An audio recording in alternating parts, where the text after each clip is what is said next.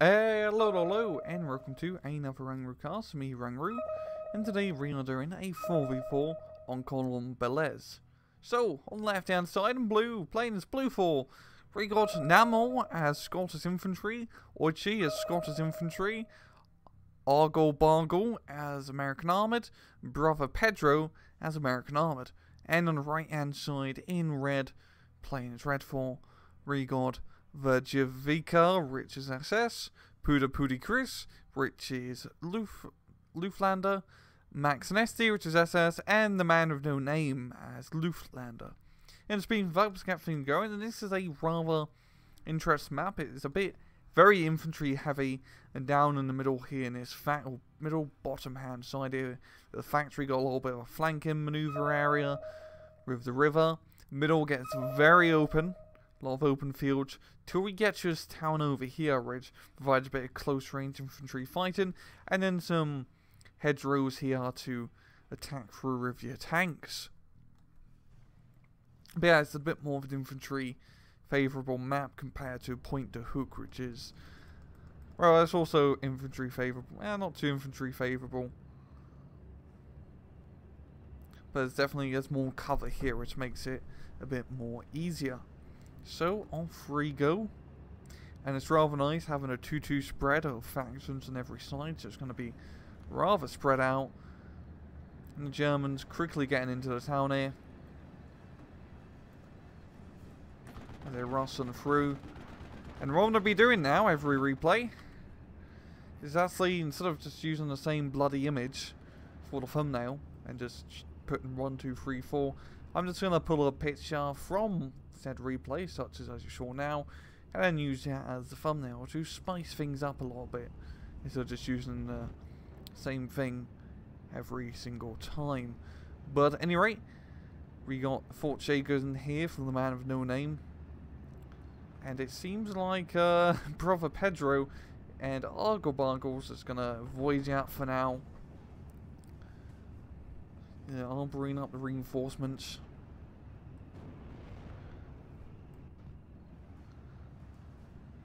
As this town is, well,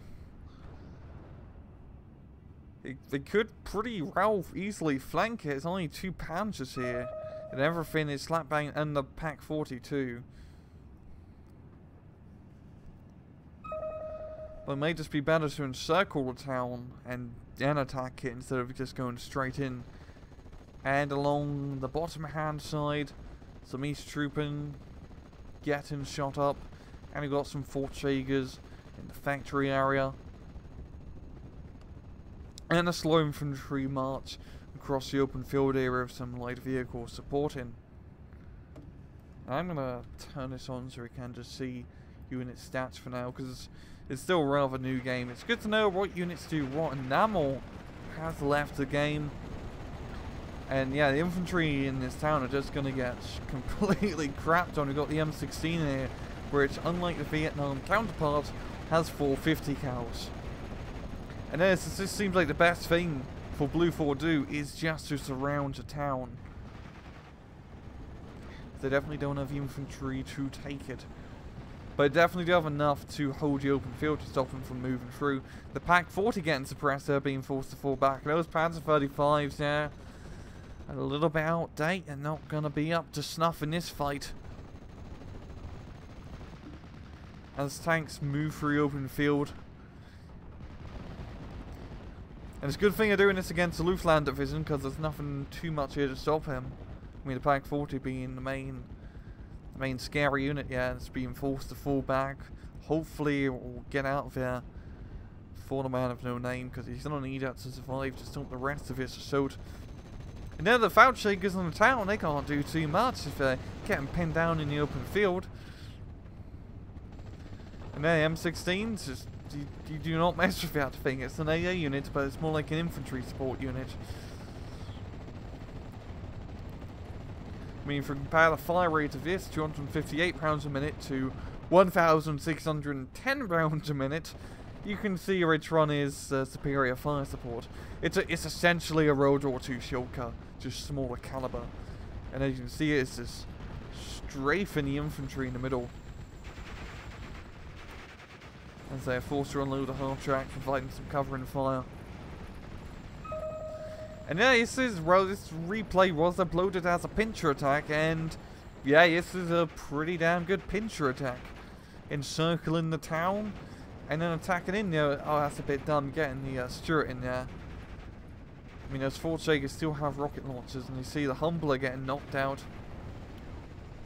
I mean, I definitely want to bring in infantry first before bringing in the tanks. Now, oh no, that's... You're not in a good spot, Stuart. Not in a good spot at all. And, yep, taking a rocket hit. Panzerfaust knocking it out. Oh no, I think that's a heat grenade knocking it out, huh? Using the... I've never actually really seen the anti-tank grenade being used.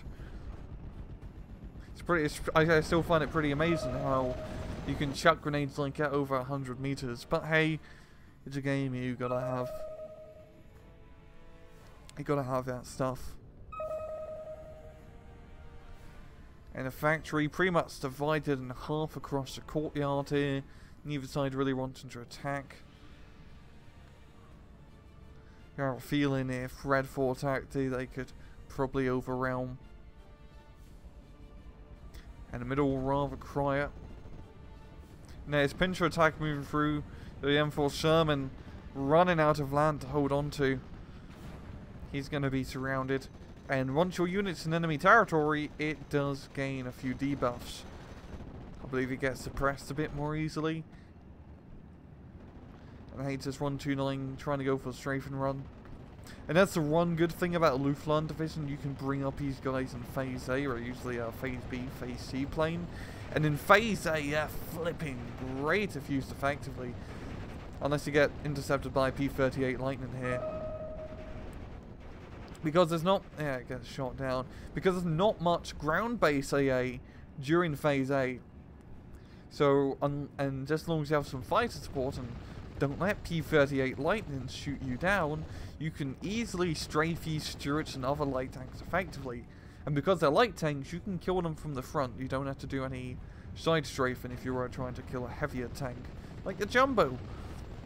And we've got the Stuarts completely suppressing these Panzer Grenadiers.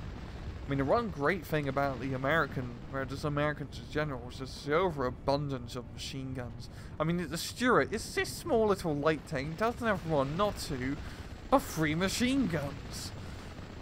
Each of them doing 258 rounds a minute, which is a lot of boom boom.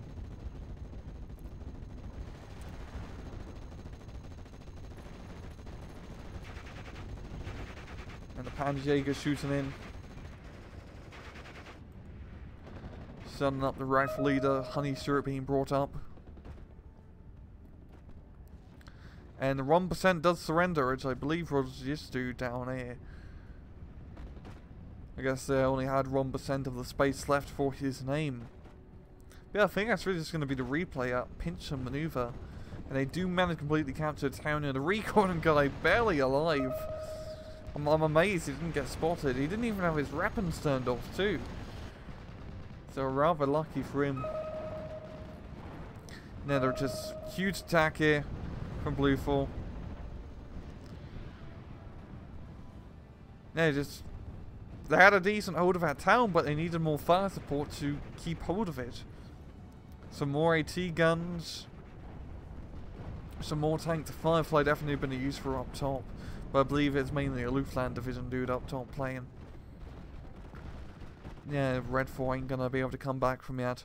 And that would be GG to Blue 4. Taking the victory, yeah. And if we look at the kills, yep, pretty high for Blue compared to Red. Isn't really managed to get much done. And if we just take a look at History tab, yeah, the Panzer 30, yeah, the Command Abrams knocking out the Panzers.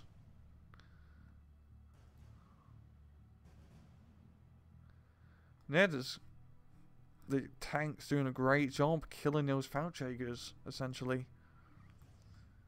And then no kills and losses, yeah, so we can't see who actually played. But yeah, that was a real good example of a pincer maneuver. And it really goes to show that holding the town in this game, you need a bit more than just infantry. Infantry ain't gonna cut it by itself. Because they don't, unlike Wargame, they don't have the long-range AT capability to keep tanks at bay. To do that, you need other tanks, you need AT guns, and you need airplanes and artillery. Pretty much everything else apart from infantry to help you score towns, and especially in a town like that, where it's a rather open field to the top and bottom of it. So yeah, long story short, they really just needed to get some better fire support stuff to help fight, to help cover that town, because they had a good infantry force in there, which could have held if any other infantry force dared attack. But I'm going to leave it off at that. This has been another RANGROO cast. I hope you guys enjoyed the video, and as usual, please just take it easy.